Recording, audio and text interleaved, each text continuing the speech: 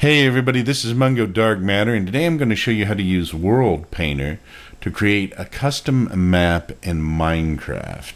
Now this creates worlds for the Java edition, but you can actually convert Java edition worlds into Bedrock editions, but that's a different video. But at any rate, let's just get started here and show you how this works. So the first thing we're going to do is we're going to go up to the File menu up here and go to New World. Now this kind of helps create your canvas. The kind of metaphor for this is it's like a paint program. So basically we are creating what would be called a canvas in a paint program. But the first thing we're going to do is we're going to type our title. We'll just call this YouTube demo. And we have dimensions, and these dimensions are blocks in Minecraft. So by default it's 640 by 640. It has to be in multiples of 128. You don't really have to calculate. You just put something in and it will put the nearest number near the number that you put in. So I'm going to leave it at this size for this demonstration, but you can make it much bigger. You can make it 20,000 by 20,000, let's say. What happens though, we'll see, is that the world generates around it, so you either have to put it on some sort of random world, or you can actually specify the seed. So we could also make this circular, but we're going to leave it square. And let's see here. So we're going to go down to the next thing is topography. You can see right now there's kind of like these hills, and you can see the topography of them, or how the levels of them, or whatever. If you click here on flat, it just makes a flat land for you to start with. We're going to go hilly just so that you can see what that's like. We're not going to worry about any of these levels now, but they basically change the levels of the map. It's something you can experiment with. Alright, now the surface material we're going to leave as simple grass right now. We can change the surface material to different things, and we have an advanced thing right here too, but we're not going to go into that right now. So the final thing is the Minecraft seed. Now this 640 by 640 area is going to be set down in the middle of a map that will be a normal Minecraft map and that will generate. So say you wanted to build a city, you might do it 640 by 640. It would plop it down in the center of the map, and then it would generate a map around it. We're going to put ocean because it's going to make it easier for us to see a few things as I'm explaining them. But you can put this in the middle of land as well, or you can specify a particular seed from a Java edition that you've used before. So we're going to create this now. And so it's created this basic map here to start with. So we're going to just start editing this a little bit. And the first thing we're going to actually do is there is this right over here. If we click on this, this raises and lowers the surface. So we're going to use this brush right here, and you can see it's black in the center and it goes to gray. That gradation, it makes it less sharp of a brush. Basically, you'll see how that affects it in a minute. So left click and move around. You can see it raises the terrain here. But if we go back and we right click, it lowers it, and then at a certain point it will bring up water, because the water is at a level beneath this land right here. And so we need to hold down the right mouse key, and it will slowly kind of lower it, and we can move along back and forth just like a brush and create like a river here. And I'm going to create another river going down here, and you'll see why in a minute. It will kind of help us keep track when we look at the actual map, or the completed map. It will help us keep track of what we've done on some of the these quadrants here. First thing maybe also to look at is, see, there's this little red X here. That's the spawn point, and we can actually change that by clicking on here. So let's click and change the spawn point to this area right here. So the next thing that we can do is we're going to go to Biomes right here. Now, there's this program does layers. It does all sorts of things. You can think of the biomes and the terrains as layers. So the biome right here is it doesn't really do as much as you would think. It doesn't create the biome. It designates an area as a biome. So when you do that, it will have the weather of that biome, and it will generate mobs of that biome, and it will have all the characteristics of that biome. But we still have to put blocks down. So right now, by default, this is grass. And you're going to see when we do this, we're going to put a couple different biomes on here. And in some of the biomes, the grass changes color. And so that's one thing that it will actually do, because we have a green kind of hilly land right here. So by default, I believe this is all plains. So we can go to another biome. And so let's do a jungle biome right here. And we're going to just...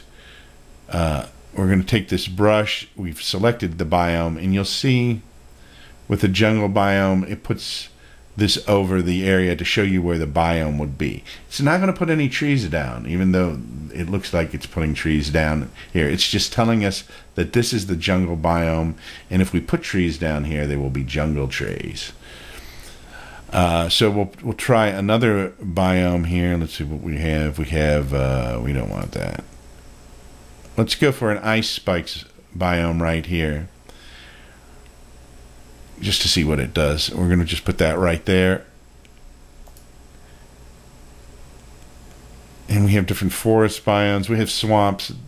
We're going to put the swamp right here, because swamp areas have a different color of grass. And so let's see if we can find another area here. Snowy tundra. Let's do that as well. We will put that right here. This is supposed to be snowy tundra right here. So those, we just put some biomes there so you can see what it does to those biomes. If we really want to do something, though, we're going to go to terrain here, and like so, we can see this is a grassy area. We're going to pick stone right here. And if we use the brush with stone, you can see we're going to make like a swath of stone here. And then we're going to go here, and we're going to actually raise this up. See how much we can raise this up here. And we'll raise some of the grass there. That's just to show you how this is. Now there are different brushes here that you can experiment with how they actually work. It's just like using a brush in a paint program, where it affects the way that it raises up. So it might raise it up in peaks. In this case, this brush raises everything up kind of smoothly, and you'll see that. You can also actually download custom brushes as well, and because it just has some basic brushes to start off with. But this is fine to start with, particularly as you're experimenting. And then once you see how it works, you may want to download some custom brushes as well. All right, so that is the layer with the terrain. Let's put some other stuff down. We can put some, I think this is ice spikes here. So let's put some ice spikes down. Let's see. No, that's just flowing water. Let's get rid of that. All right, if we go to the layers level here, we can actually add different things here. So let's add a decidual forest right here. Let's add a pine forest over here somewhere. And we can actually add a jungle, and we'll add that right here. So those are going to be the trees. So now we have different layers that we've laid down. So we put like trees down, we've put the biomes down, and we put different terrains down. So let's see what this looks like. We're going to save the world first, and when we save the world, it's in a format that we can open up in this program. And so we're going to save that as YouTube demo, so we can go back later and re-edit this map. So you want to always save it in that format. But to get it to work in Java, we have to export it, and we're going to export as a Minecraft map.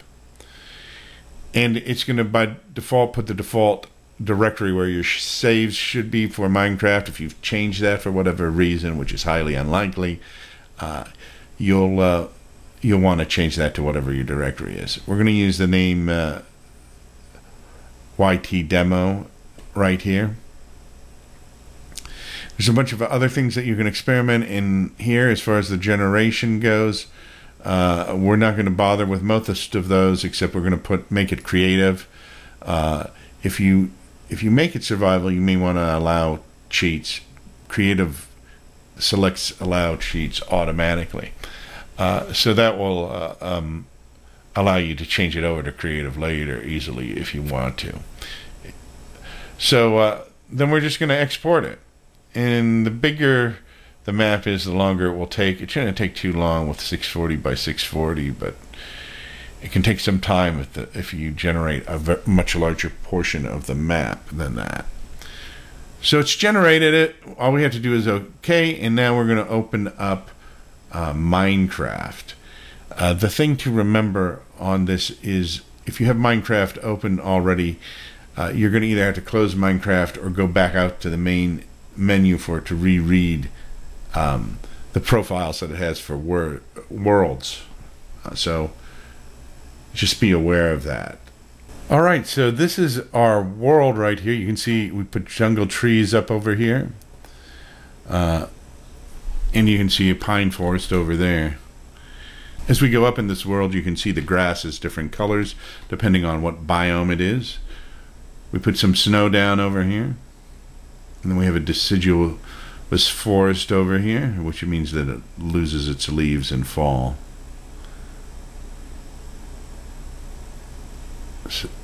So there's the snow. If we go over here, you'll see we made some mountains out of just regular stone, and we raised those up. And if we go over here, you'll see this is the edge of what we created, and we made it in a water world, so it kind of drops off abruptly.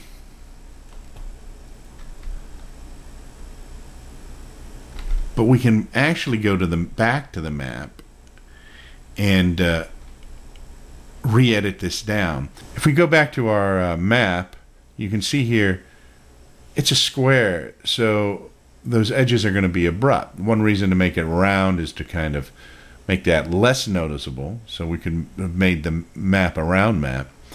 But in this case, it actually works pretty good because we can kind of smooth the edges down so it looks more natural. So all we're going to do is we're going to take this brush and right click. We had to make sure we click on the raise and lower, and we're going to just start to make this not such a hard line. So we had to kind of go around here and just mold the edges of this to make it like an island. Or in this case, since we have rivers running through them, it actually ends up being 4 islands. And then we'll just smooth it off to see what happens, to see what it looks like. You may also we'll leave these trees to see what happens, but you may want to also come back and erase those or whatever. Or alternatively, when you make the map, you may want to smooth the edges before you put the trees down. So you could do this in stages where you saw what the biomes look like, then you saw what the terrain looked like, and then you saw what the tree layers looked like. So you could regenerate this multiple times if you wanted to as you're building it. So we're going to go over here and see how well we did. And as we approach the end of this river, we're coming to the ocean, you can see that we have smoothed it off quite a bit. And this goes down into the water. You may have to do this a couple of times. There may actually be an edge. And there you can see it right there. There's the straight edge that went down. So you may have to come back and feather this edge a little bit more here, or you could leave it this way if you wanted to.